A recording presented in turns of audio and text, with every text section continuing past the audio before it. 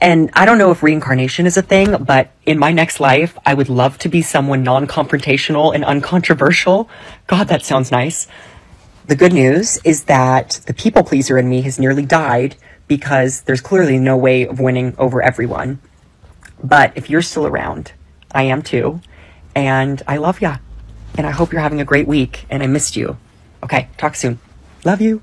Bye. Bud Light sales dropped 21% in wake of Dylan Mulvaney fiasco. Serious trouble. A staggering sales hit for Bud Light is worsening with each passing week following an ill-fated marketing tie-up with transgender social media influencer Dylan Mulvaney, with the latest weekly figures showing a 21% drop. During the week ended April 22, the most recent industry data available, Bud Light sales plunged 21% versus a year ago, accelerating from a 17% slide a week earlier and an initial weekly drop of 6% when the controversy kicked off during the first week of April, according to Nielsen IQ and Bump Williams Consulting. Meanwhile, beer volumes, the number of cases sold, whether in packs of 12, 18, or 24 cans, dropped an even steeper 26% last week, versus a 21% drop a week earlier and an initial drop of 11%, according to the data. That's an indication that Bud Light's core customers who typically buy their beer in bulk are ditching the brand, beverage expert Bump Williams said in a Tuesday interview. Larger packages of Bud Light are not being purchased, the 30-pack suitcases,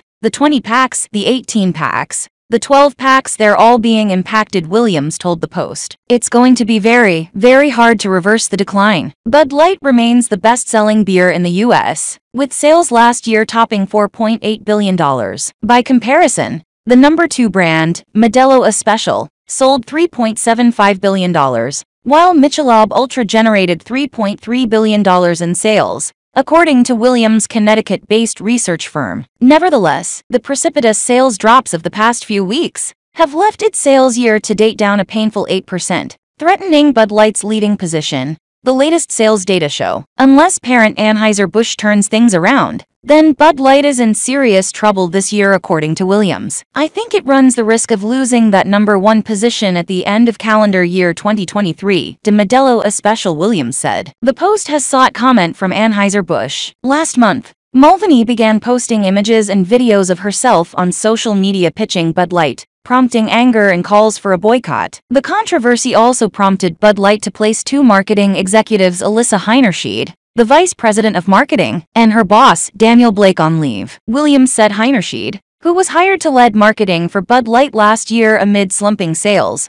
tried to tap into the progressive youth demographic. Her big miss was I don't think she understood who the core Bud Light shopper was, Williams said. When she came out with her comments, they were deemed as being derogatory, insulting, and juvenile, Williams said. And the Bud Light drinkers said, enough of that. The company has been trying to win back the hearts and minds of those who were upset by the Mulvaney campaign. Over the weekend, Bud Light released a countrified YouTube ad showing young beer drinkers frolicking in the rain at a country music festival. The ad, which premiered during the live airing of the NFL Draft last week on ABC and ESPN, shows the youngsters cracking open a can of beer as a hit song by the Zac Brown Band is heard playing in the background. But critics accused the company of pandering in an attempt to regain consumer trust. Mulvaney's brand deals with Nike, Maybelline, and Kate Spade have also triggered backlash. Women's magazine Allure recently put Mulvaney on its annual A list, prompting calls for a boycott. Bud Light sales tumble 26%.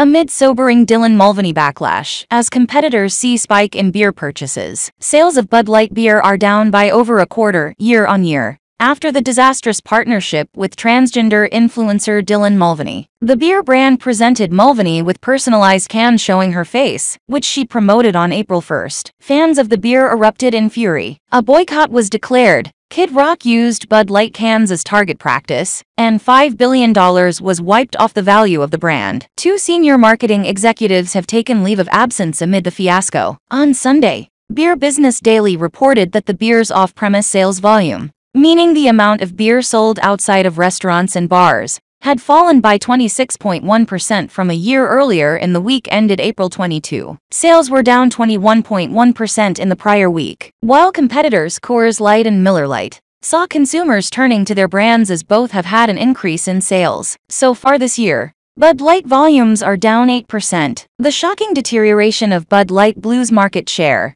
continue to pace through the third week of April, and actually somehow worsened. We've never seen such a dramatic shift in national share in such a short period of time, Beer Business Daily wrote on its website. Coors Light's volume was up 13.3% for the same time period, and Miller Lite rose 13.6%. Last week, senior executives at parent company Anheuser-Busch held a closed-door meeting with distributors in Washington, D.C., where they laid out future plans and promised to spend heavily on Bud Light to salvage its public image, according to reports. Ben Steinman, editor of Beer Marketers Insights, said that spending on the brand fell off a cliff last year, but Anheuser-Busch leaders are promising to rectify the situation, New York Post reported. On top of the marketing blitz, executives working for Bud Light will also go through a more rigorous screening process, according to one Northeast-based beer distributor who spoke to the New York Post. There will be an improved screening process before any marketing hits the public. Executives will have to go through a more rigorous screening process, Bud Light execs said during Zoom meetings this month. Last month,